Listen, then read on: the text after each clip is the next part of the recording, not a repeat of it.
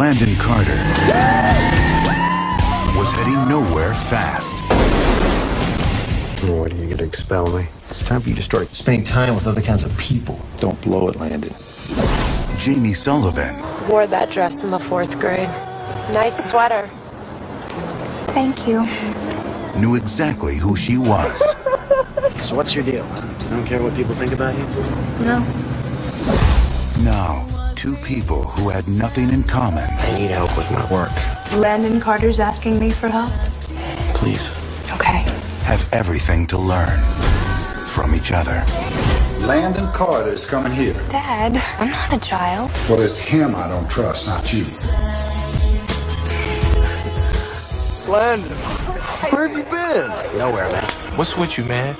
It's like you don't even have time for your real friends anymore. Hey, Carter. So I'll see you after school? I'm in your dreams. This girl's changed you and you don't even know it, man. Come on, Jamie. Open the door, please. Listen, Jamie, I was hoping we could... We could be secret friends. Exactly. It's like you're reading my mind. Great. Maybe you could read mine.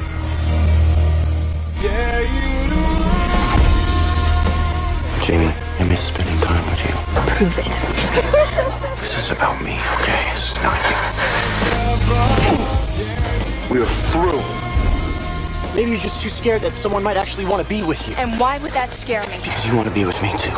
You know, I was getting along with everything fine, and then you happened. I'm not going anywhere. Please tell Jamie that. She makes me want to be different. Better. I might kiss you. I might be bad at it. It's not possible.